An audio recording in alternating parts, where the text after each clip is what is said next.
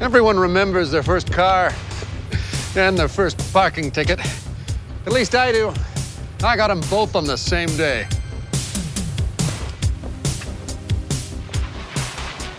If you drive in Edmonton, you know that mixture of pleasure and pain. That snappy feeling when you fluke into a parking space. And the nasty one when you get tagged. Of course, back in turn of the century Edmonton, there was no such thing as a parking meter or a parking stall. Because there were no cars to park. Duh. A few years later, if you wanted to hop out of your jalopy and snag yourself a sarsaparilla, well, parking was free and easy.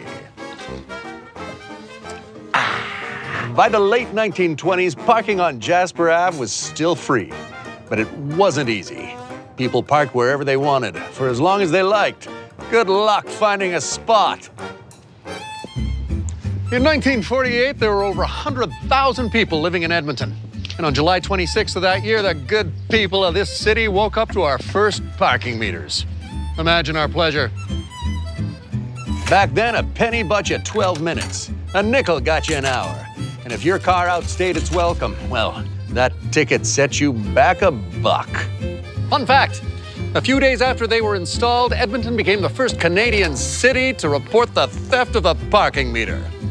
Good work. Fast forward 30 years. By 1978, our population had quadrupled to just under 500,000 people. And if you think the number of cars on the road didn't grow too, well, I have a high-level bridge to sell you. The 70s also brought us a downtown construction boom, giving city planners all kinds of parking headaches. More buildings, more people, more cars, less available parking. You do the math.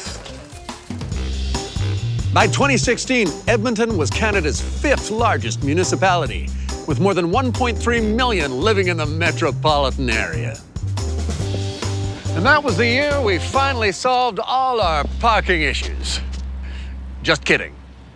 Although in 2016, the city did bid a fond farewell to its coin-operated meters and replaced those antique change guzzlers with a newfangled e-park system, letting drivers pay for parking with credit cards, smartphones, or coins.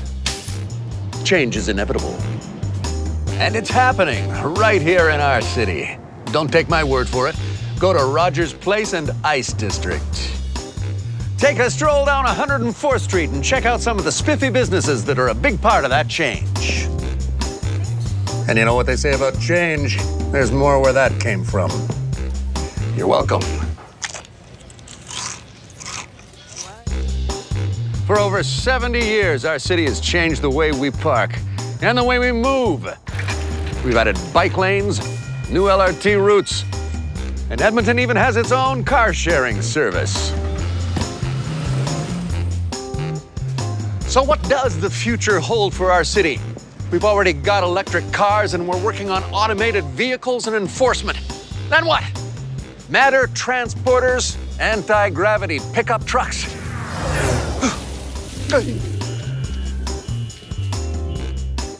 If we want to remain a big league city, we'll need to keep making big league advancements.